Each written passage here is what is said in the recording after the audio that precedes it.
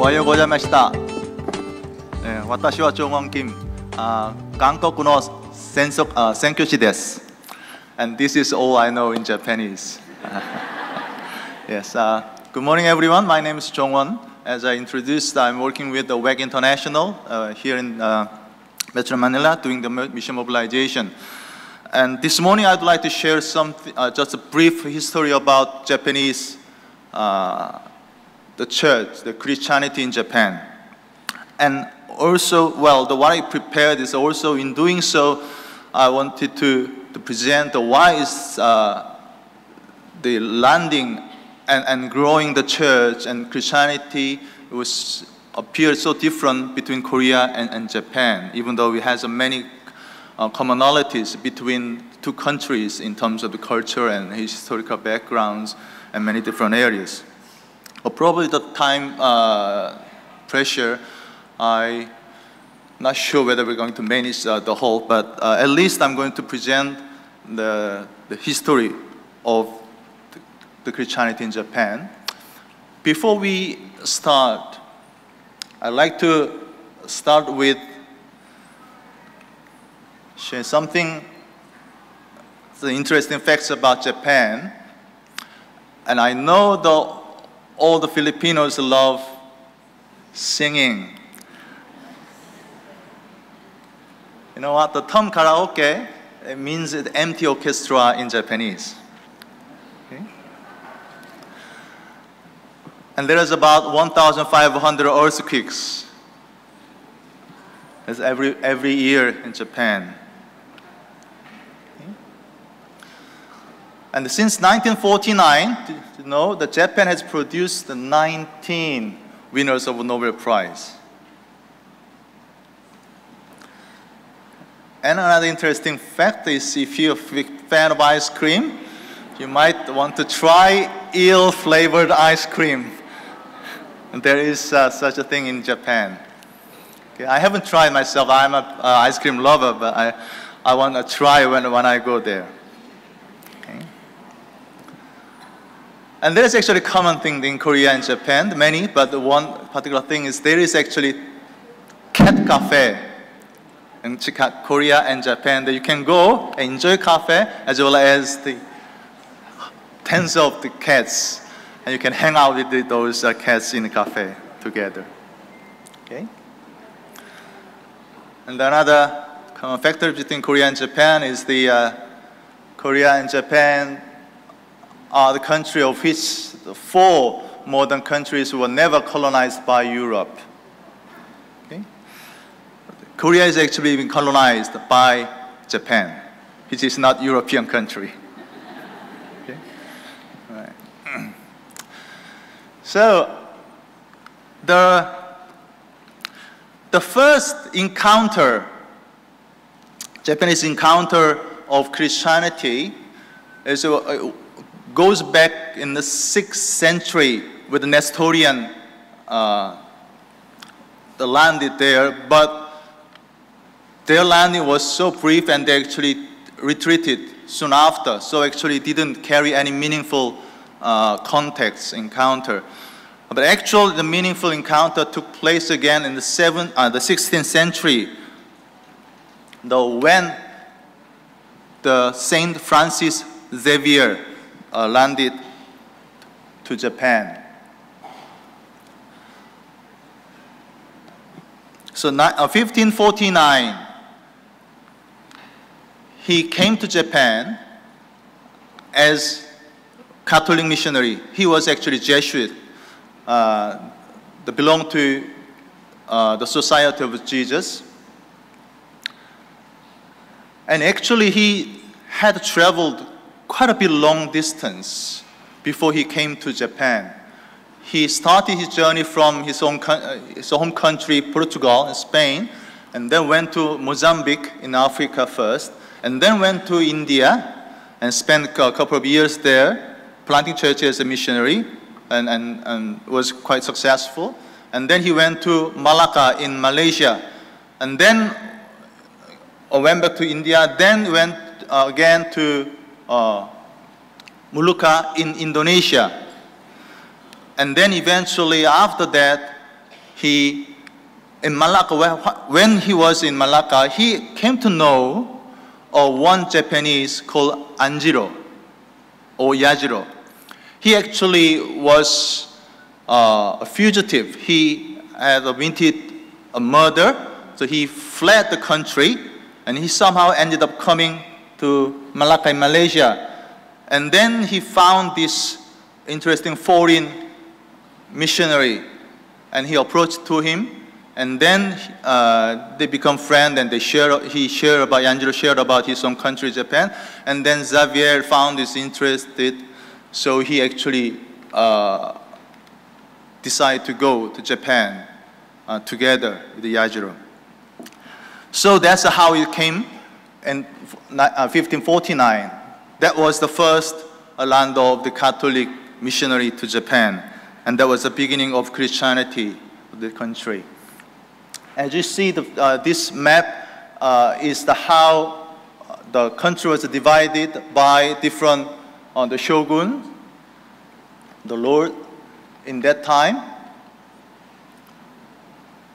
And this is the area, the Kyushu area, the region where the Francis Xavier and also other missionaries were mostly acted very vivally there. Okay, so this is the Kyushu region. 6 years before Xavier came to Japan, there was one Portuguese merchant ship was kind of blown off and then forced to land that small island in Kyushu. And that was a first kind of the foreign landing. But then 6 years later, in Kagoshima, the Xavier came. And then, initially Kagoshima, there was an initial welcoming, but soon after, the Lord, the daimyo of that region kind of rejected and banned the Christianity. So he decided to leave Kagoshima and went to the Hirao. So he started the mission work there, and then he made some converts, about 100 people there. And then he realized that he wanted to reach to the very top of the hierarchy. So he decided to go to journey to Kyoto, where the emperor was present.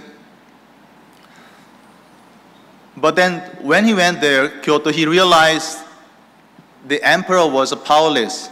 He didn't have any power, but the shogun that has much power, but also because of they've been suffering from long years of civil war, the country basically was devastated, and he disappointed. He couldn't actually complete what he wanted. So he decided to come back where he started his journey in Kyushu area. So he ended up coming to this area, Bungo, where he also met the lord of the region, who became very favorable to Christianity, and later himself become a convert.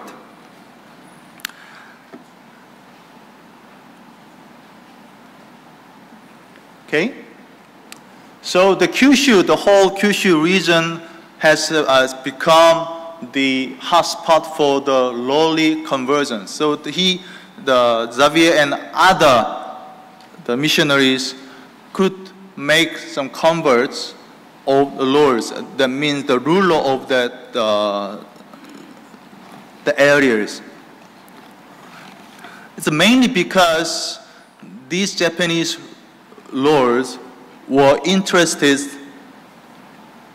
in what the Portuguese and Spanish can bring, mainly the gunpowder and guns, because they've been fighting these civil wars, and when they realized this foreign people has the very powerful weapons, they wanted to show their favor to win, to make this treaty with these people and trade, so that they can have actually advantage of this gun power in their world.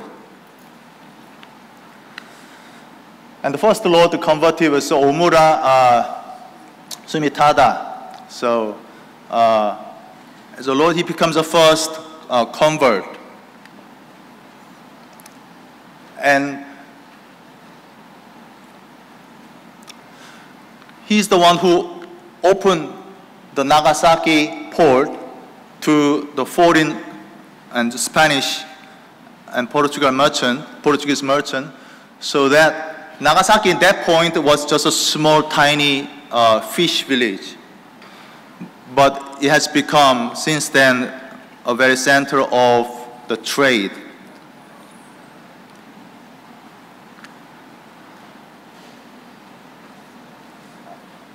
And the Xavier also met Otomo Sorin.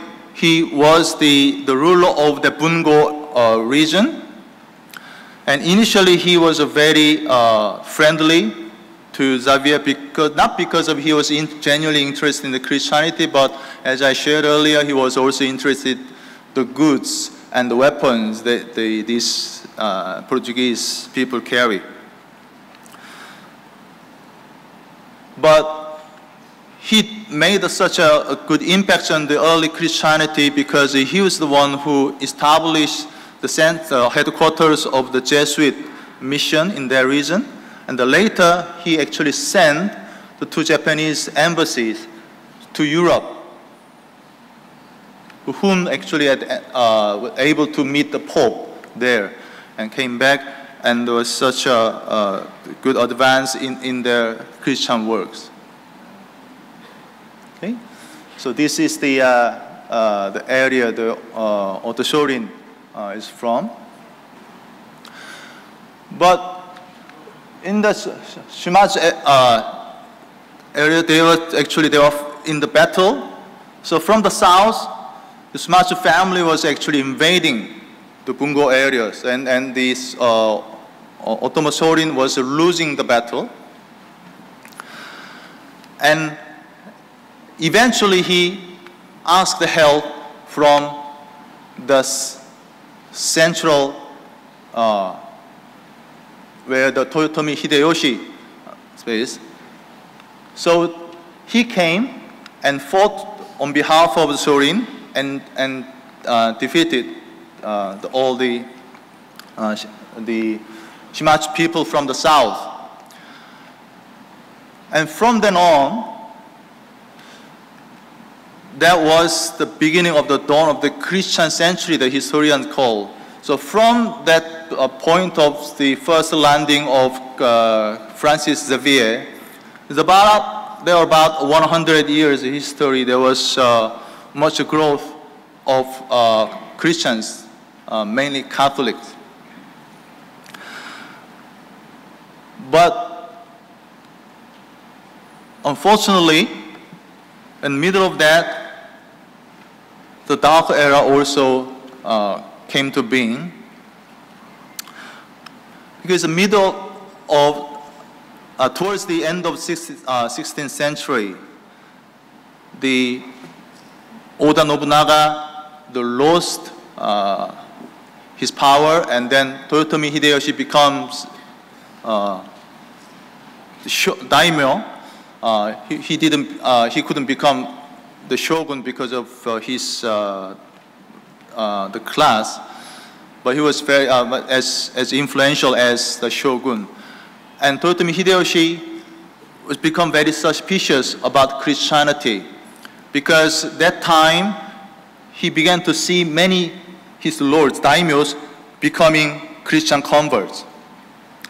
And then he was, in that time in the Japanese society and history, the loyalty was the most important the value in the society. But these daimyos who converted to Christianity, they carry their Christian faith, their loyalty to Christ, to their faith, it seems to be greater than their loyalty to him, to the shogun. So that's how the kind of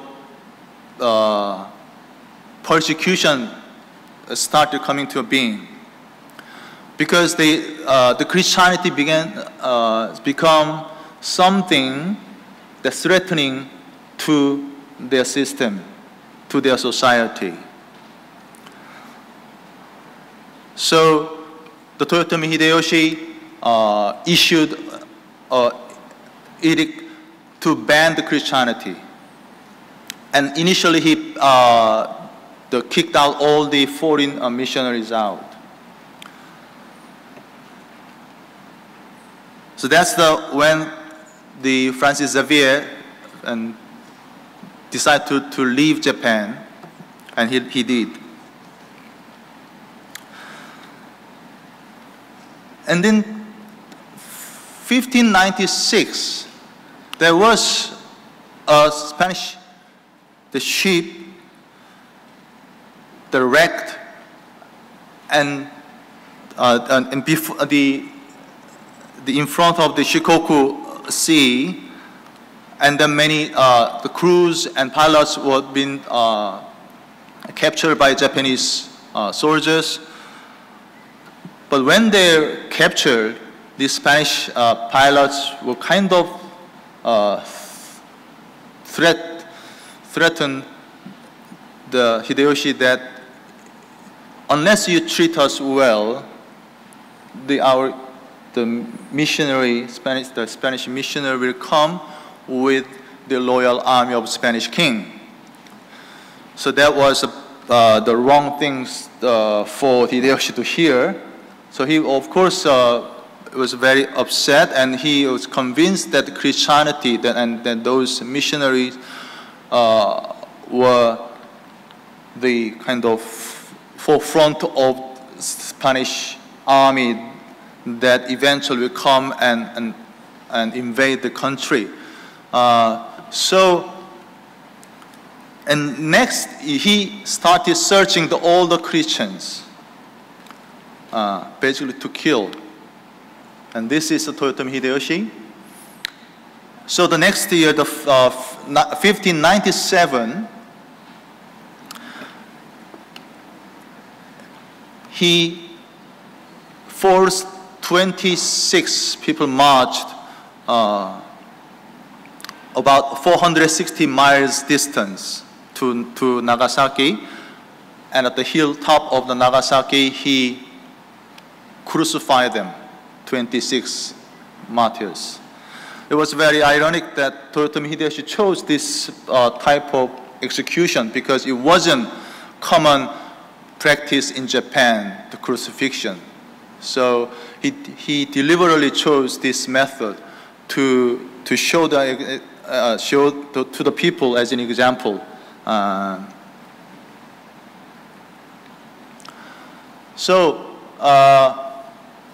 But before we go that, by this time, the people say there were about 300,000 Catholic Christians. It was in very rapid growth in Japan of Catholicism, but from this point on, the government started to persecute and oppress the Christians very severely. So, towards the end of the Hideyoshi's time, and also the successor, the Ieyasu regime, they say the Christians were killed about a half of the 300,000 or even more.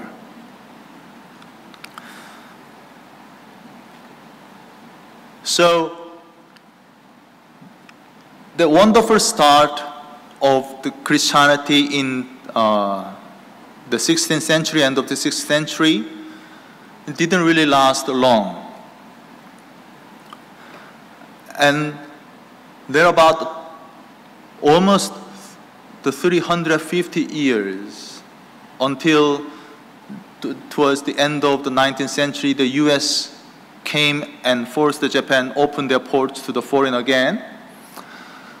The Christians were severely persecuted, and once they exposed the belief, they were killed.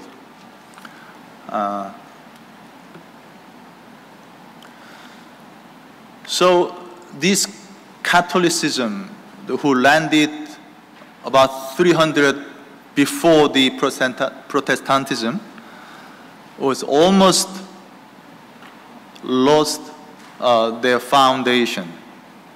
There were some hidden Christians, but they were so hidden that nobody knew how many they are and where they are.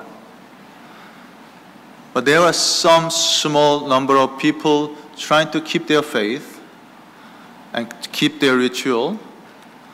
But other than that, most of the Christians were killed. And then in the history, the shogunate is ended, and then the Meiji Restoration started, and that was the beginning of their modern time of the Japanese history, when the U.S. came and opened their ports, and so through that time, the first Protestant missionary in 1859 landed to Japan. That was the first Protestant missionary to Japan. So, and he was actually a medical doctor. So he was mainly doing his medical work as a missionary. He also landed in Nagasaki, where was considered as a center of Christianity for many centuries. But then soon after, he moved to the Yokohama, where the new treaty port was opened. So Yokohama becomes a new port and made the treaty between U.S. and Japan. So he transferred himself to Yokohama and started a clinic there. And later he built the Hepburn School for medical training.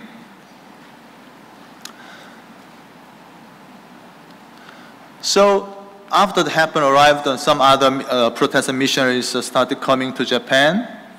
So the Protestant mission works started, and from the mid-19 and towards the end of 19, and it was rapid growth again, because the historical and social, the atmosphere was very different from the past. The government itself, the Meiji government, was much more lax about Christianity, and people were also more open towards the foreigners and foreign values and Christian teaching. So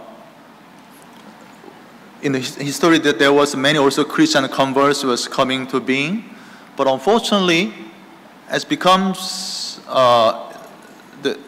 coming to the beginning of the 20th century, early 20th century, that the militant government, the Showa period started, this growth really dramatically slowed down.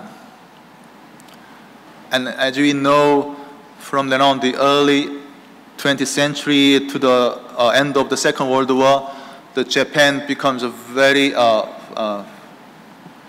the militant dominant and oriented nations. They have been invading many countries, including Korea and China and Russia, and eventually they started Second World War II.